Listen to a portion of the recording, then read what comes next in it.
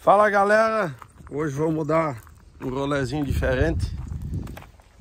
Essa nave aqui do nosso amigo Lecy. Vamos ver como é que é pilotar um caminhão diferente. Aí já estamos colando um adesivão aí também. Deixar o carro registrado, né, Lecy? É Um aí, salve, né? Aí, ó. Mostrar o carro para vocês um pouco aí. A alturona que é o bicho. Esse molejo aqui, ó. Carreta não aparenta tanto, mas é alto, gurizada. Ela é... Aqui, ó. Ela é bem comprida, daí não dá tanto caimento, sabe? Olha aí. Olha aí os molejos, ó. Tem praticamente a mesma altura dos meus lá. Ó, até hoje tá abaixo, não dá nem pra mostrar ele. Coitadinho, tá louco pra ficar alto de novo. Olha aí, ó. Pensa em ter um trem alto. Dá trabalho nas docas já.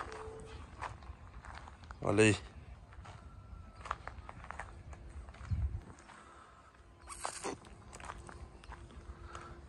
Vamos lá carregar lá no tal do Pinto Bandeira. Vamos ver o adesivão como é que tá ficando aí, ó. Tá com a máscara ainda já, vamos. É bonito esse homem, olha aí, ó. Jaquetinho do GBN e tal, os adesivos. Vamos ver o carão aqui por dentro como é que é. Não repara a sujeira, né? Aqui, sujeirosa encomenda aí pra galera do Rondônia que pediu aí, ó. Semana que vem tá lá? Não, essa semana ainda chega, né? Se Deus quiser, essa sexta-feira tá lá. Aí, ó. Suspensão ar, pá, beliche. Vamos ver se ele vai deixar nós pilotar. Vamos pilotar, ó? Claro, né? Eu vou só de chofer, né? Ah, então tá bom. Né? Vamos ver então. Como é que vai ser pilotar isso aqui. O carro acostumado com um truquezinho. Olha o tamanho da jamanta. Tu é louco. Ô, mas ficou bonito, né? Ficou massa, né? Ficou top o adesivão aí, ó. Massa mesmo. Aí isso que vai botar uma atrás da cabine agora, lá nos ISO também. Desviou os rebites? Desviou, né?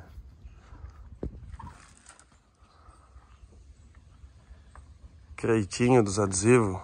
Hã?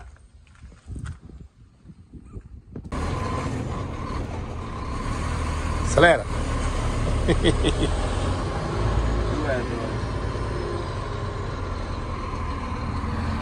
Usados que não tem nada a ver de dirigir com um truque, é totalmente diferente. O negócio é de verdade. É massa, né? Fato. Um que é automático pra começar, né? E o conforto. Isso mesmo. Tá, a suspensão não é mesmo aqui? Não precisa? Vazio não. Dá pra deixar assim? Dá. Não vai mastigar a bolsa? Não, não. Os caras falam que não pode, mas eu só ando assim. Ah, puxa bem, né? É. Mesmo assim que tá vazio, mas olha só. Tá subindo que nem fosse um truque. E não tá no potência, tá no econômico. E mais outro... É você botar no AP aí, ele... um pouco mais de pressão.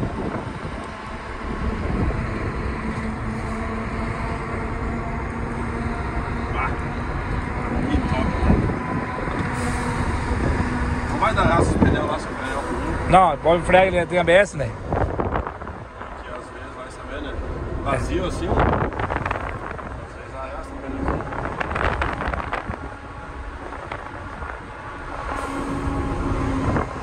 Tudo é doido. Acho que eu vou ter que cobrar a carreta agora.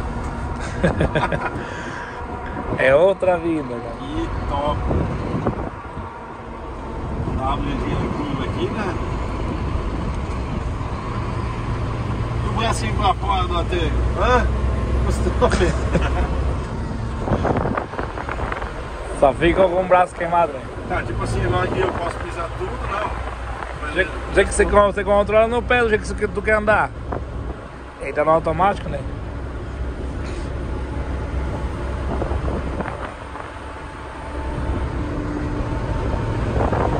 Marcha tá, desce na segunda, cara. Essa é a segunda já. Não sei se o vento aqui vai atrapalhar o vídeo, cara. O vento. Ah, vamos fechar o vídeo então. É. Igrejão na massa, né? Conta aí o que nós vamos carregar. Vamos carregar uma maçã, né? Vamos carregar uma fruta, né? E eu não sei o que é realmente, né? Mas acredito eu que vai ser maçã, bergamota. Alguma coisa desse gênero. É. E pra onde é que tu vai? Aí vou pra Cuiabá, Mato Grosso. Meu Deus, é muito estrada. É. Eu sou acostumado a ir no máximo assim, até Campinas aí, dá 1.100 km.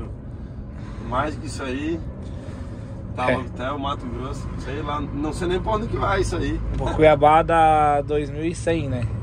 Até que não é tão longe, né? Eu sou de Rondônia, se fosse pra Rondônia dava 3.000 daí. Nossa, aí é puxadinho, cara. É, daí dá uma puxadinha, porque o cara quer carregar hoje pra quarta-feira cedo no Cuiabá, né? Olha o silêncio que é aqui dentro, os vidros fechados. É.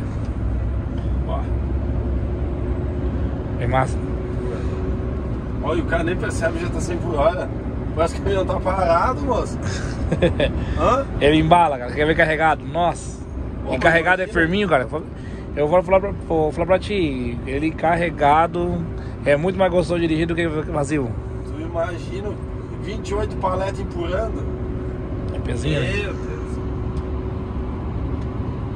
Tá aí, freio. Aguenta de que o cara tiver que dar uma seguradinha. Aguenta. 28 paletes. Ah, você botar o pé em cima do breque, ele para. Quem fala que Scania não tem freio é porque o povo acostumou com o 113, né?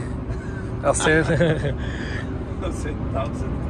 É, o 113 não tem freio, agora esses caminhão novos tem freio, por exemplo. Eu tô andando bem no meio da pista ou não? Não, tá certinho, tá alinhadinho. Porque eu já botei uma gurizada pra dirigir e os carros às vezes estão muito pro acostamento.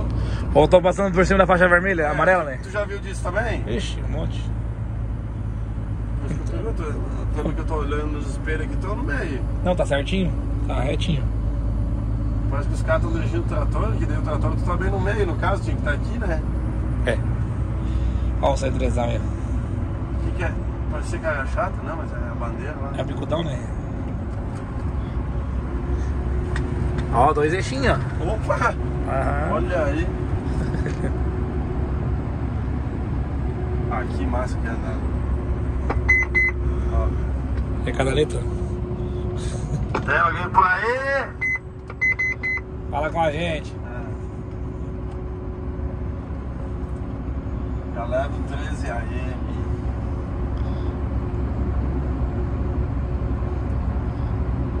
Mas como é que eles vão passar nos guardas aí?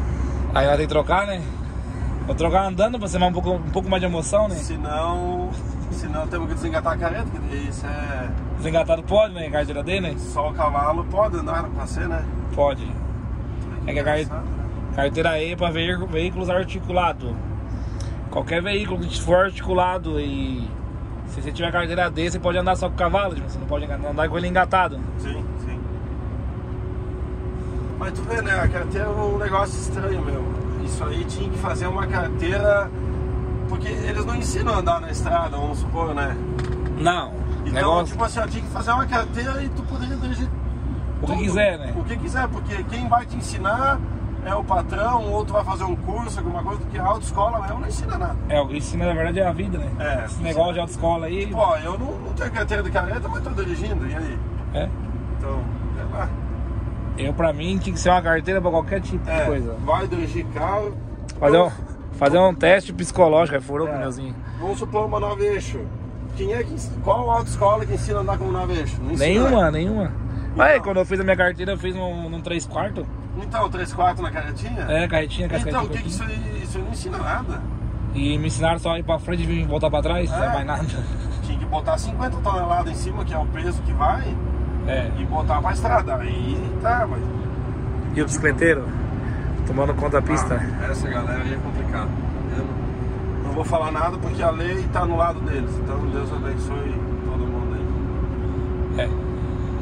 Mas tem ciclovia, já falei que tem uma ciclovia e a galera não respeita, eles andam na pista, né? Então, vai fazer o quê? É bem isso, né? Tá, o consumo aqui tá 2.3. É, tá agora nesse exato momento ganhando 2.3. Ah, isso aí é de agora. Como é que fala? É o... Como é que fala? Instantâneo, não? É instantâneo. Acho que sei lá, nem sei como é que fala. Não é da média da viagem, né? Não, a média de viagem, se tu olha aqui daí, acima, pra baixo. Olha lá, 2 e... Lá, 2,24, né? Tá bom, né? Ah, tá bom. O Atego faz 2,7, 2,8. Tu é doido. Só que daí o termoquim toma do mesmo tanque, né? Então a média, no caso, conta com o termoquim ligado, né? Não, daí o termoquim lá ele é um pouco guloso, né? É, e o teu aqui, aquele termoquim meu lá toma uma hora. Bem massa. É top.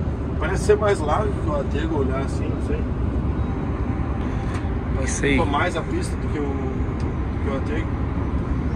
Giovanella. Imagina naquela nave eixo da Giovanella que eu saí, ó. 70 mil quilos em cima. Quanto eles botam aí? É peso de balança, né? Acho que é 50 de carga, né? Mas eles botam. É, ninguém anda certinho. Né?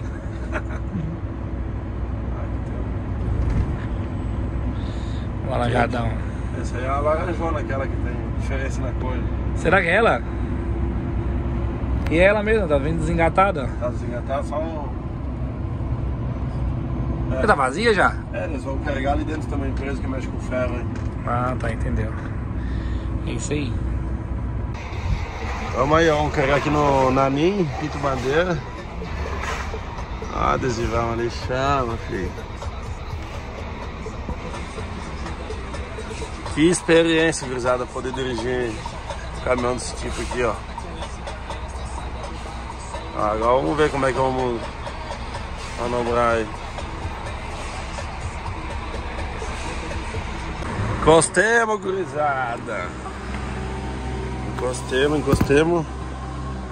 Não foi fácil, mas... Ah, o cara não tem experiência nenhuma, né? Nunca encostou. Acho que ficou as luzes ligadas aí. Onde é que é? Aqui,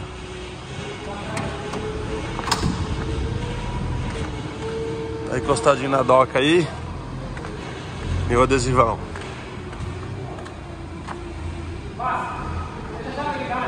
Só a chave?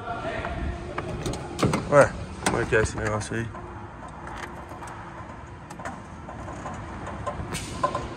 Foi.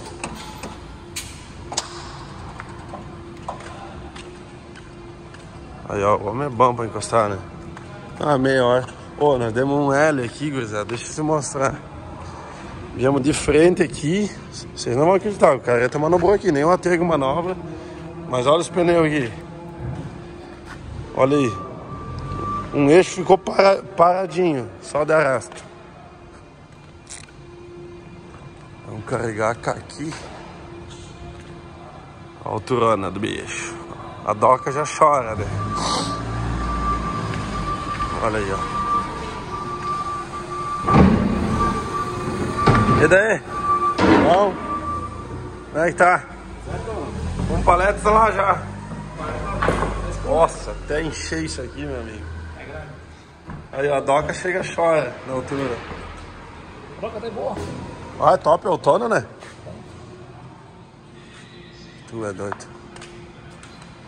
Eu não acredito que fui eu que encostei aqui, velho. Retinho, mano. Demorou, mas encostou, né? Tu é doido. Vou mostrar a empilhadeira entrando aí pra vocês. Acaba com a assoalho, mas tá bom.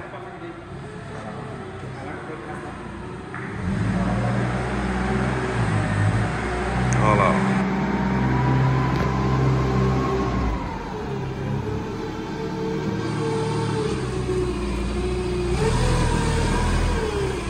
ó, na primeira. Aí é bom na pilota.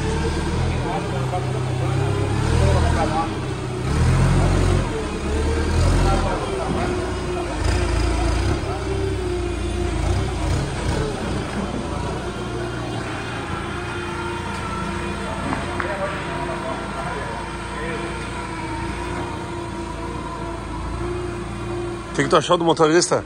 Mais ou menos, Mas é a primeira vez, né? Tá aí aquele L que nós demos aí. Foi feio de ver o L ali, né? Foi, cara. Os pneus. Consegue, né? Porque Manobra pra direita, pra quem tá de carreta, sabe? Como é que é? A manobra pra direita é mais difícil de fazer por causa do peito da carreta, que ela tá correndo no visor. Ah, mas eu me apavorei. Os pneus chegam... Enverga, né? Tá louco. Tá, amigo, o caminhão tá carregado aí já. Nosso amigo Lecy já vai embora. Agora não, vai acelerar, né? Fazer uma coletinha, né? Mais uma coleta ainda. E depois vai se largar pro Cuiabá. Tá bom? A experiência foi muito top. Só tenho que agradecer o amigo aí. Sim. Nunca tinha dirigido, tá? Uma carreta. O bagulho é top mesmo. Tá, gurizada? É nóis? Tamo junto.